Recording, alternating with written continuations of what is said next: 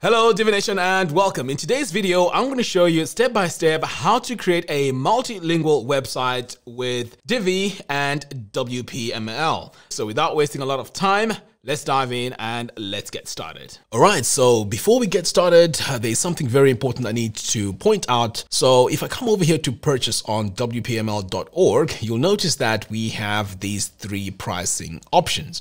So the very first one here, you might be thinking, okay, I might go with this one here, but you know what? If you're trying to translate this with page builders, this very first option will not work. So as you can see here on page builder support, it doesn't have it. It only has it here on this one here in the middle and the multilingual agency. So you want to make sure you download the right one. Otherwise, this is not going to work.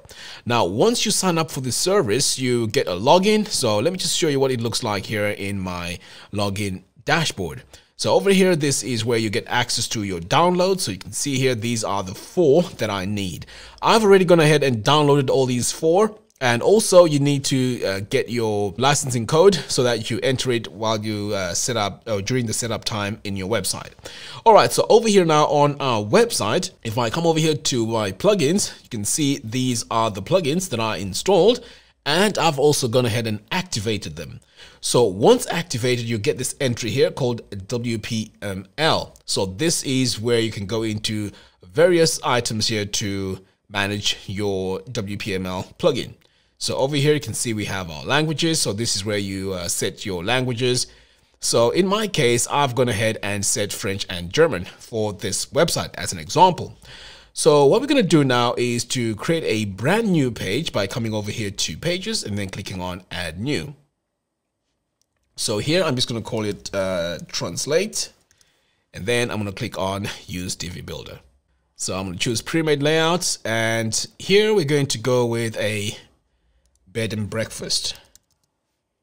So let's see what comes up. Here we go. So here's my bread and breakfast layout. So I'm going to go ahead and select that. So this is the one that we are going to use for this example. But of course, you can create your pages from scratch and this will work without a problem.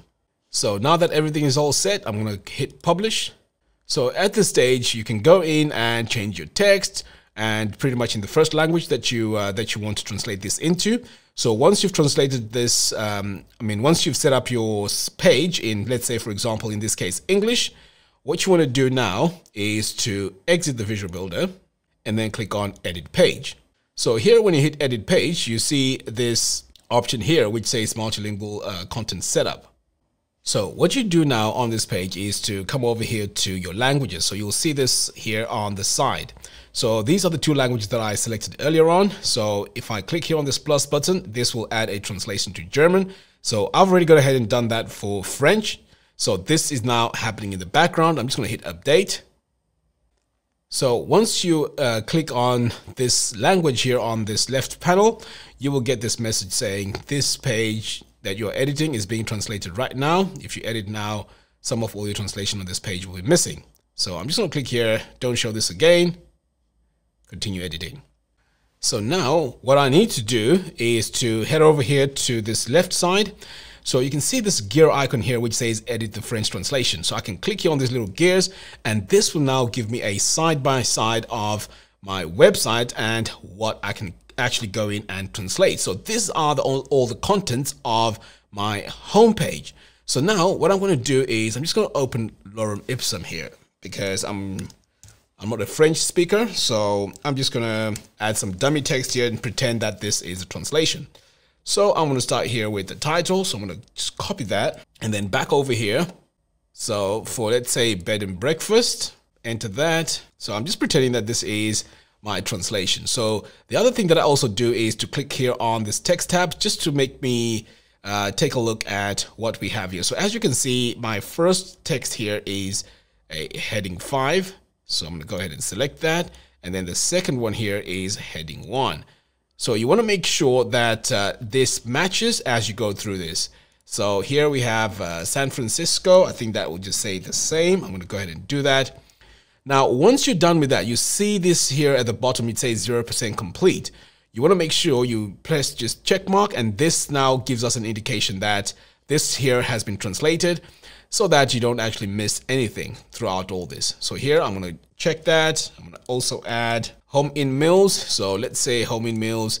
I'm just going to copy some text here and just add it as the translation. So as I'm adding this text, you can see that my text here is being, my scale here is being updated.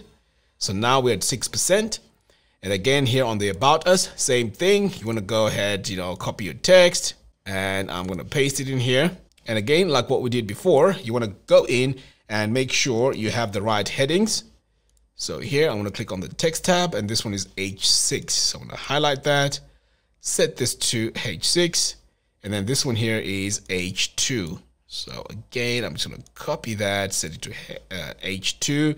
And what you want to do is to continue doing this until you have completed your translation. So as you can see here, we are 9%.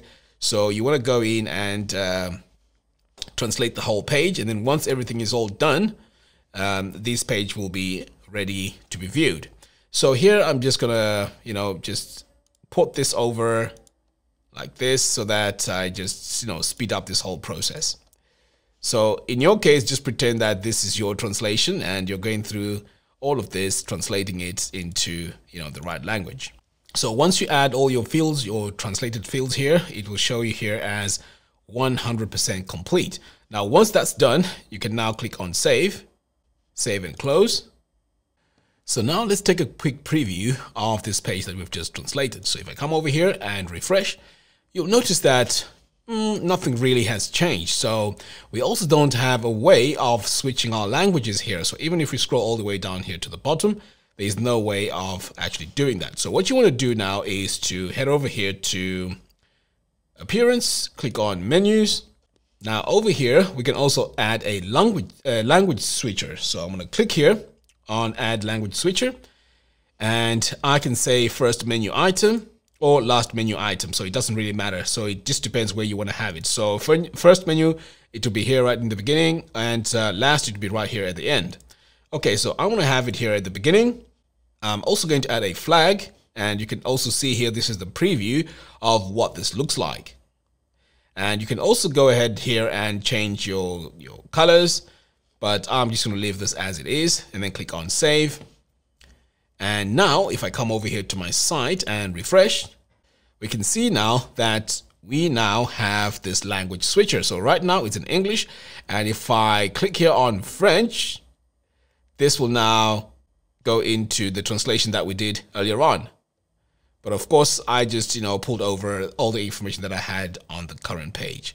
So this is how you would switch between the languages. And if you want to add another language, you can also do it here on the language switcher. So you can actually go in and edit this and just add all your languages. Now, over here on translation management, this is also different ways of actually translating your website. So you can use a translation service. So if I click on that, you can choose your service here. And there's quite a lot of good ones here. But bear in mind that these are paid. So if you click on activate, you'll get a quote for the translation service. Or you can set a translation manager. So by coming over here, you can add by clicking here, and then you can give them a role to translate your website for you. So you can actually see all that progress as they're making all the translations. So pretty much this is how you would add a WPML's translation plugin to translate your website into different languages.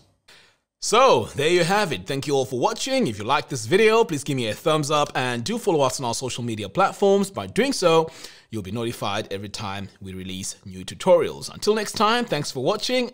See you in the next video.